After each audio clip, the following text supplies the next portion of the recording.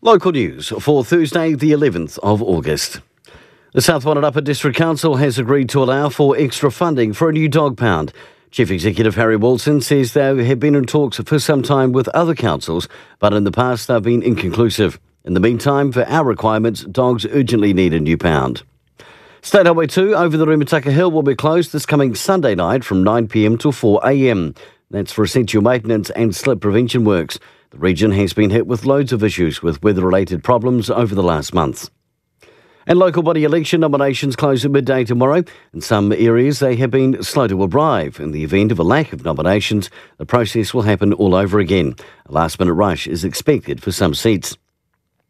And finally in sport, the Dalford men and women are both away this weekend in hockey, taking on Wellington and Hutt United. While in women's rugby, the Wairarapa Bush women will head to the Hutt to play Wellington Development in their final pre-season match. For local news and sport, kia ora, I'm Brent Gare.